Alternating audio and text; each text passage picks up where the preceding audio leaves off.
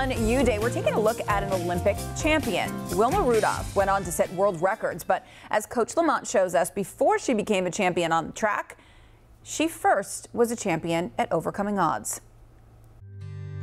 As we kick off the Olympics today, Olympic champion Wilma Rudolph battled and overcame multiple childhood illnesses. You would have thought this setback was enough to hold her bondage to her body, but Wilma found the strength to pull herself through. Now, how does she do it?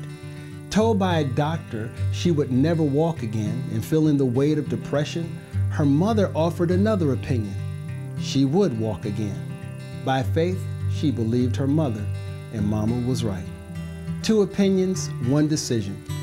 Who are you listening to, and what opinion are they offering you? Like a crossroad, there are always two directions your life can go, and that direction is based on what and who you believe. I guess in this case, it was wise for Wilma to seek out that second opinion. This is Coach Lamont. Make today your best YouDay. I'll see you tomorrow.